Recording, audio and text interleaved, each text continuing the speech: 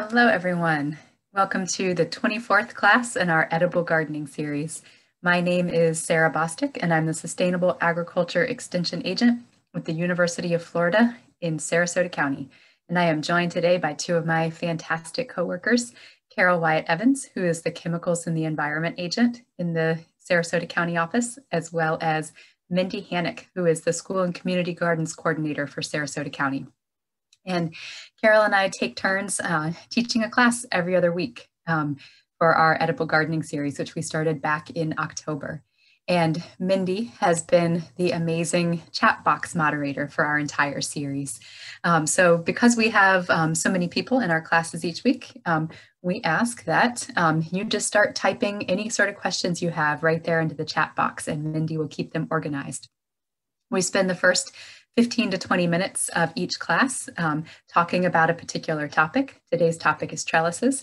And then we spend the rest of the hour answering your gardening questions. And they can be anything related to edible gardening whatsoever. They don't have to be about the topic of the day. So go ahead and start putting any questions you have as they come up right into that chat box. And here we go. So we started this series back in October because we've just been hearing from so many people that they are gardening for the first time or gardening for the first time in Florida, or just haven't gardened in a long time and are just really struggling to be good gardeners, the good gardeners they would like to be. And so we created this series really the very simple purpose of helping people be the best gardener they know how to be. And this series is basically all created around the biggest questions and the biggest things that we see people struggling about with edible gardening. So today we're going to talk about trellises. I really love talking about trellises because trellises truly are one of the most fantastic things you can incorporate into your garden. And there's a lot of reasons for that. And the list that you can see there on your screen is the basic list that I'm going to talk our way through during the next 15 or 20 minutes about why you might want a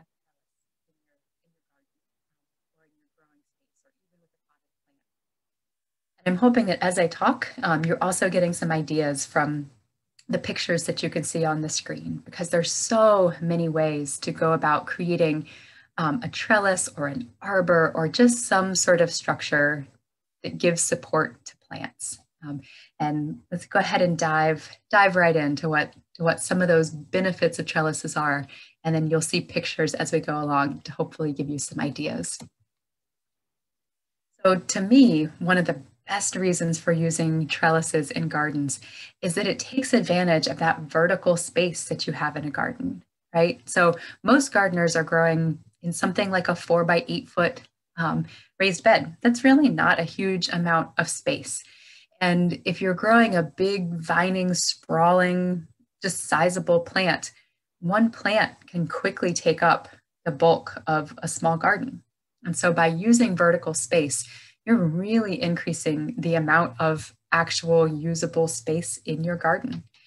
And there's a lot of plants that do really, really well on trellises that traditionally have just been grown sprawling on the ground, but do so well in that vertical space. So some of those vegetables are things that you can see on your screen, things like pumpkins, winter squash, and melons. A lot of those varieties grow 10 feet or longer.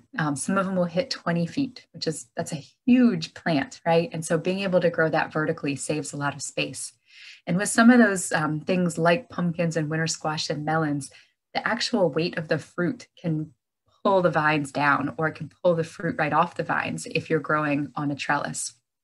And so there's some really neat little tips and tricks to help support really heavy fruits growing on trellises. Things like using an old pair of pantyhose to actually create a little cradle to hold the weight of that pumpkin or melon or winter squash. And you can tie those pantyhose right onto your trellis, and it'll just cradle that fruit right there in the air, so you don't have to worry about the vine being pulled down by the weight of the fruit. And then there's other things that don't require a little cradle for the fruit that simply just grow really, really well right up a trellis. Things like loofah and bitter melon and chayote if you live in a particularly warm part of the world. And then all across the United States and across much of the world, things like cucumbers, pole beans, peas. They grow really big and tall and do really well growing up trellises. There's also a couple different categories of things like summer squash and zucchini. One category is bush varieties that grow as a nice, dense little bush. They don't actually grow sprawling and big and vining. They just grow as a little bush. There also are varieties of summer squash and zucchini that do become big sprawling plants that can sometimes reach 5 to 10 feet in length. Those do really well, also being supported up a trellis. Other things that fit into that same category of do really well growing up a space are things like sweet potatoes, Malabar spinach. This image that you see on the right side of your screen, that is a perennial that grows in Florida. It does not grow as a perennial in pretty much the rest of the country, but it's a delicious green called Malabar spinach, not in any way related to the spinach that we typically get at the grocery store. And then things like trailing or running varieties of nasturtium that grow quite long. And I want to point out too, there is a distinction between plants that sprawl and plants that vine. Plants that vine have an ability to hold themselves onto trellises or onto poles or trees or whatever thing they're trying to grow up. It's usually through something like a little curly Q tendril that holds on. Or they're particularly good at spinning themselves around and holding really tight to whatever they're trying to climb. Or maybe they have little sticky pads directly on those stems. Things that sprawl don't naturally grow up something, but you can drape them and weave them and wind them around things to help them sprawl their way up instead of out. Just one note of caution, if you are growing things like gourds or loofah or some of the other particularly vigorous vines, be really careful where you plant them. Some of those can grow 20 feet or more in length and are strong. They are strong enough to pull roofing tiles off of a house. So be careful what you are growing them near so that you don't cause damage. And there's also another category of plants that really benefit from support simply because their fruit is so heavy that it can pull the plant over. So you can see in the picture here, this eggplant. And if you are a gardener from a northern region of our country, you have likely never grown eggplant that look like this. In general, in the north, eggplant kind of struggles along and you might get 3 or 4 fruit if you do a really good job on a single plant that stays relatively small. But down here in Florida, plants like eggplant grow big and they grow a lot of fruit on a single plant. They grow so tall and have so much heavy fruit that they can actually fall over from the sheer weight of the fruit hanging from them, which is a wonderful problem to have down here in Florida. So you can see this is an eggplant plant that has a really, really simple support structure, really simple little trellis. It's simply just a plant that is tied with string to a wooden post, right? And you can see a little more support back behind it, just giving it some support. So these are some of the things if you're growing in a really hot part of the country, or if you're growing in a pot, your plants can really use some support. And it doesn't have to be complicated support, but just enough support so that the weight of the fruit doesn't topple the plant. And so here's 3 different ways of trellising something like a tomato, right? And the one that we most commonly see is this one right here, a tomato cage, right? That's the most common type of way people support their tomato plants. Tomato cages are fine. If you are going to use a tomato cage, make sure it's a relatively tall tomato cage. There's a lot of cages that are actually better sized for a pepper. But there's so many other ways to trellis a tomato, and tomatoes that grow very, very large often outgrow tomato cages. So if you're growing long, really large, tall varieties of tomatoes, you may want to consider a structure kind of like this. Something like if you're growing in a raised bed, putting in a couple of posts and attaching something like cattle panel wiring right onto that, or fencing rather, right onto that. that support structure, and then you can just clip your tomatoes right onto that fence, and that's their support structure. Some people also love these funny little wiggly wire things for supporting tall growing plants. If you do use things like those spiraling support structures for plants, make sure that the actual structure is very deep in the ground. If you only put them in shallowly, the weight of the plant as the plant gets larger can actually just topple the whole structure over. So make sure they're really well sunk down into the ground. So another reason for using trellises in your garden or arbors or other support structures is simply the visual appeal of having different heights.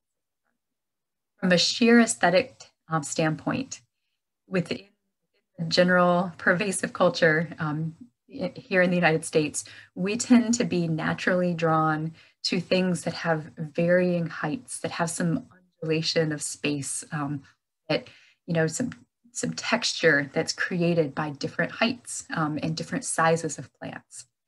And so using a trellis is a wonderful way to create that variation in height in your garden. And trellises themselves can also be just really beautiful. So it's a great way to just bring some interesting visual appeal into your garden and to focus people's vision to certain parts of your garden. And there's so many ways to go about creating, you know, that visual appeal in a garden, from really simple do-it-yourself to, you know, really artistic, very, you know, very solid structures like this this metal wrought iron grape arbor here. Then right behind the grape arbor, you can actually see a little do-it-yourself out of bamboo poles and twine, just a little simple structure that's helping to support some really heavy flowers, right? So there's just so many ways to go about creating a trellis.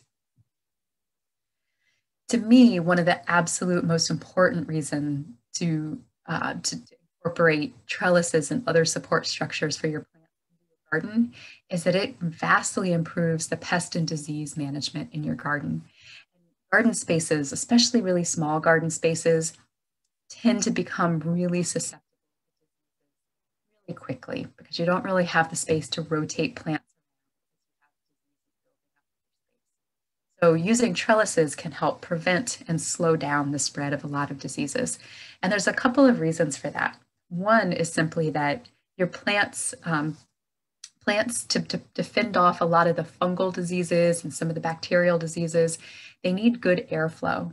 And so when you have plants that are taking up that vertical space, that gives a lot of space for air and wind movement to pass over your plants. That's really helpful in drying out wet leaves, in just making sure there's enough air in the area. And then a lot of plants are particularly susceptible to diseases that are hanging out in the soil and that need direct contact with leaves or fruit of a plant in order to infect the plant. Like you can see with these tomatoes in this picture, right? These are some very unhappy looking tomatoes lying directly on very wet ground. So by having plants vertically off of the ground, that helps so much with minimizing disease and pest pressure in a garden. I just wanted to show you this picture to show you one way that farmers grow tomatoes in a greenhouse. This is a fairly typical way that you'd see tomatoes grown in a commercial farm. Those tomatoes are very much vertical. They are actually, you can't see it very well in this picture, but they're being supported on wire supports that come down, that drop down from, and the tomato plants are just actually clipped with little plastic clips. There's one right there. I know you probably can't see that very well on your screen, but there's a little clip. There's a little clip. You can also use something like twine to hold those tomatoes vertically. And then you can also see that these tomatoes have had their bottom leaves clipped off, and that's to prevent leaves directly contacting soil. So that slows the spread of disease down enormously. Most home gardeners are not going to have a greenhouse to grow their tomatoes in, but you might have something like this, right? So this is a gardener that made a very simple, very effective, very inexpensive little trellis for their tomatoes out of metal electrical conduit. You can see right here, this is just a simple little trellis made out of conduit with little corner brackets. It's just sunk down right into their garden beds. And then I know you can't see this very well in the picture, but there's just a little simple string structure strung between the conduits. And that does the same job as the fancy setup that you saw in that greenhouse. And then you can also see that the bottom leaves have been snipped for the most part, and the soil is mulched so that there's not splashing happening from the soil on up. So you can create a lot of the same concepts that farmers use in larger, fancier sorts of ways. You can recreate those quite inexpensively in your own system by just learning the basics of what's going on. So you also tend to get much higher quality fruits when you're using trellises compared to when you are not. And you can see in this picture, this is actually just a simple just forgot the word, just a piece of wire, like a high tensile wire, or high gauge wire rather, that's just strung probably across a pole. And cucumbers are just growing right across it quite happily. And you can see these cucumbers are growing very straight. When you grow things like cucumbers on the ground, they have a tendency actually to grow at a curve. So they're not long and they don't tend to be as long and straight as cucumbers that are grown vertically on a trellis. And then cucumbers that are grown directly on the ground also will have the bottom side that's touching the ground tends to be white or pale yellow where it's not receiving any sun. So by growing on a trellis, not only are your fruits going to be straighter, but they'll be more consistently colored all the way around. And I'll show you another reason that fruits tend to be higher quality. So when you grow directly on the ground, regardless of what kind of fruit it is, the bottom side of that fruit is going to stay wetter and have more direct contact with all sorts of microbial life, some of which does really good things for the plant, some of which are disease mechanisms for the plant. You can see the cucumber, the two cucumbers on the right side of your screen.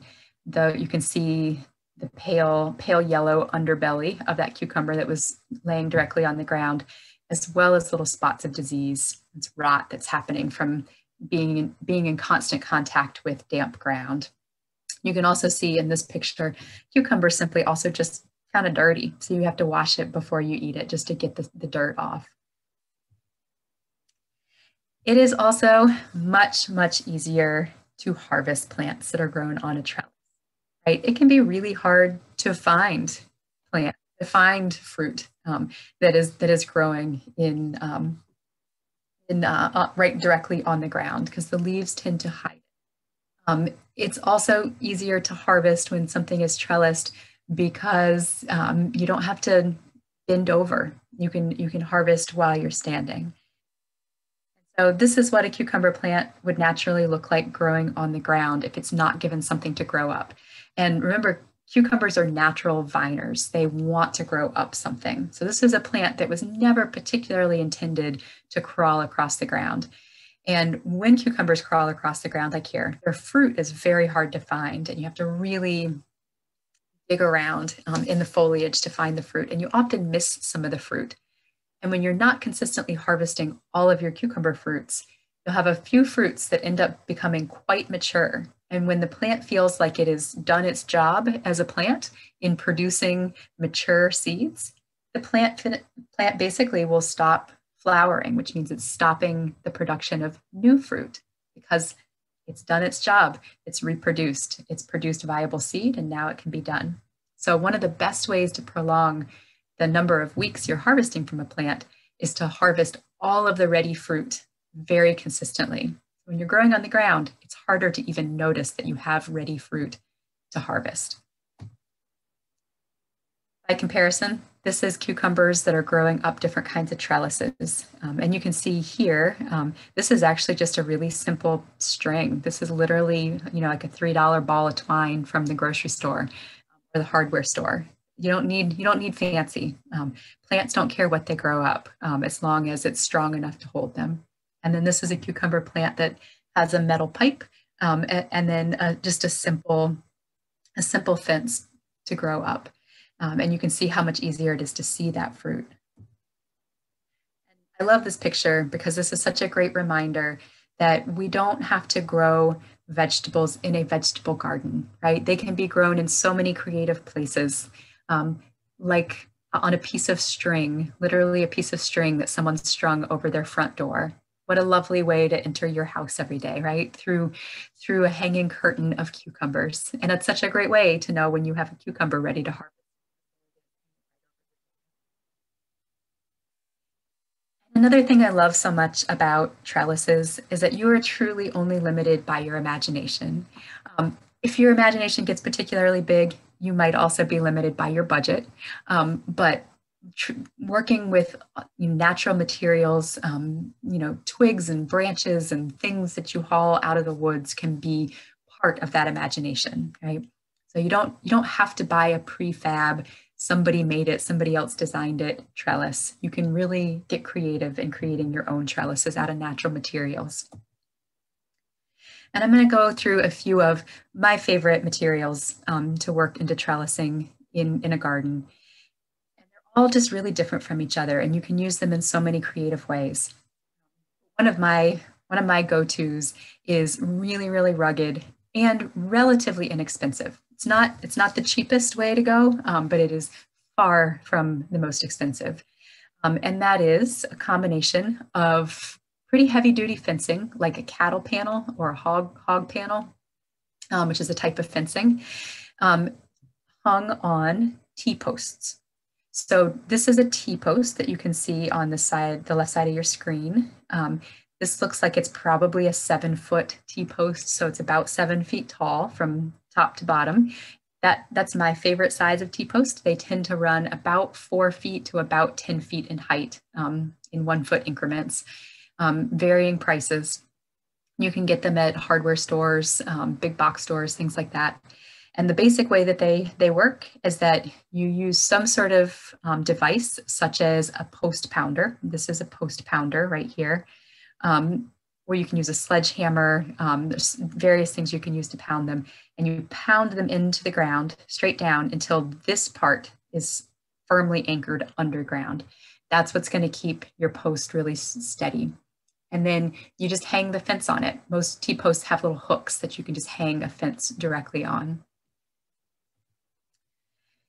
Wood is also another great thing to work into gardens. You can use wooden stakes, lattice, arbors. You can create your own arbors, buy a fancy arbor, scrap wood, just as long as you're avoiding treated wood, like pressure treated wood or painted scrap wood. Make sure that whatever kind of wood you're using does not have a product on it that is not food safe. So make sure it's something that's really meant for a garden space. But you can see in this picture, this is a very, very busy picture. There's a lot of trellises and arbors and things going on in this picture. But you can see quite a few different examples of the use of wooden trellises in different ways. The one that's kind of frontmost on your screen right here looks like a little do-it-yourself out of scrap wood, probably just screwed together or nailed together, pieces of scrap wood. This looks like just a really simple wooden lattice, unfinished, unpainted, that someone probably got at a hardware store. Back here is another one that is hung in a different direction, so vertically. A little more scrap wood trellis back here, and then here you can see a beautiful wooden arbor that various things like grapes are growing up on one side and something else is growing on the other. Right, so there's so many different ways to be a wooden trellis, and you can get really creative with that. You can also do something as simple as something like two simple posts that are strung with twine or netting or wire of some sort. And you don't even have to be planting in ground. You can be planting in pots and use trellises with pots. Pots are actually growing space that could really benefit. Potted plants are much less stable than plants that are. So you can do it yourself. You can buy a prefab wooden frame. You can use T-posts. You can even use something like a hook that's on the side of your shed, maybe, and you can just run a string from that hook and then anchor it on the other side to the ground. And then that's something that plants can grow up. So you don't have to get fancy at all. You just have to think about how big is the plant I'm trying to grow, and how long do I need my trellis to be. And one quick note on using netting, like you can see in this picture, this is like a plastic netting. And there's also netting that's much smaller. So plastic netting like this, if you use it, just be really conscious of the fact that it can entangle birds and snakes in it and actually kill them. And it's a pretty terrible way to die if you are a little creature. So if you are going to use some sort of netting, be really vigilant about checking that netting, preferably have it up off the ground so you can at least keep snakes out of it. And then, you might want to put up something to deter birds from coming near it so that they don't get tangled in that netting. And, you can also get, really fancy and really elaborate and much more expensive, although you certainly do not need to. And big, strong links of metal rebar, metal beams, posts. You can also train all sorts of different kinds of trees and shrubs to actually create their own arbor. You can train them to grow up and then in towards each other, and to create their own beautiful tunnel of foliage. So there's so many ways to go about supporting plants. And the big take home here is that any way you do decide to go about supporting plants is a really great thing for a lot of the plants that you want to grow in your garden. And it really helps with the success of most gardens. And they can simply be beautiful. So give trellises a try. We want to remind you that next week is the final class in our 25-part edible gardening series that we started about 6.5 months ago, just hard to believe. And next week, Carol and I are going to be team teaching the final class, which is companion plants and traps. And last but not least, if you missed any of the previous classes in our series, and you can see some of the names of classes right there on your screen, you can find them all on our brand new website that we are pretty excited about. If you go to University of Florida, Sarasota Extension, edible gardening, the top option should pop up the new web page on our office's website. That website is an archive of all of the classes that are part of this edible gardening series. So you can go back and watch all of the YouTube videos, all the recordings of the classes, as well as access all of the resource lists that we provide via email right after each class. But you can watch them on YouTube now, access the resource lists right there on the website, as well as access all of the blog posts that we write each week to help dive a little deeper into some little piece of each of the topics that we cover. So we hope that you check out that website to go back and take a look at any of the classes that you missed. Hopefully you'll find some really great material on that website to help you with your garden success. So thank you all so very much, and we will stop right here